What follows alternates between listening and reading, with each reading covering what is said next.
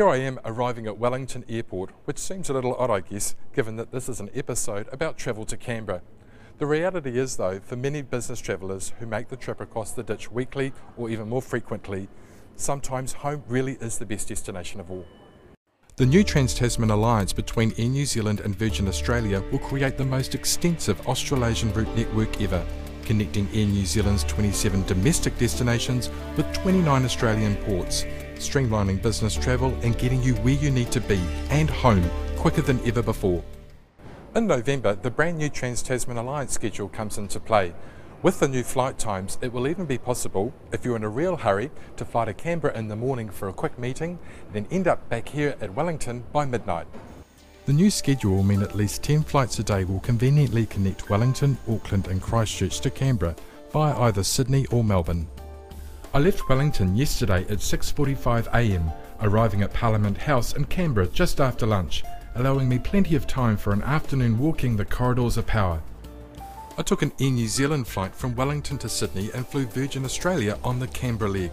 I booked the whole trip on the Air New Zealand website as a works fare, which meant I was entitled to the same benefits on Virgin Australia as I would get travelling works on Air New Zealand. Virgin is currently refurbishing its fleet, and the aircraft I was on from Sydney to Canberra didn't have in-flight entertainment. I was pleasantly surprised that I did get food though, even though the flight time was only 25 minutes. Virgin Australia has food available for certain fare types or to purchase on every domestic flight in Australia, no matter how short. The works fare entitled me to a checked bag on each leg.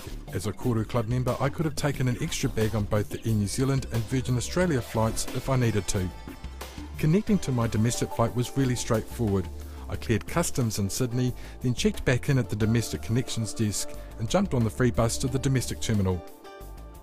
Virgin has a swanky lounge in Sydney which Air New Zealand Gold Elite, Gold and Koru members are entitled to use, so Air New Zealand passengers now have somewhere to go while waiting for domestic flights, to read the day's papers and get the latest business or sports news and prep for meetings. Of course, my short stay in Canberra wasn't all tough grind. While you've been working, I've been checking out the sights. Australia's capital is home to the National Portrait Gallery, the National Botanic Gardens, the National Library and the National Museum of Australia. I'm sure they're all very nice. You may be surprised to know there are also more than 30 wineries within 35 minutes of the city. With so much going on, you may want to stay on after all.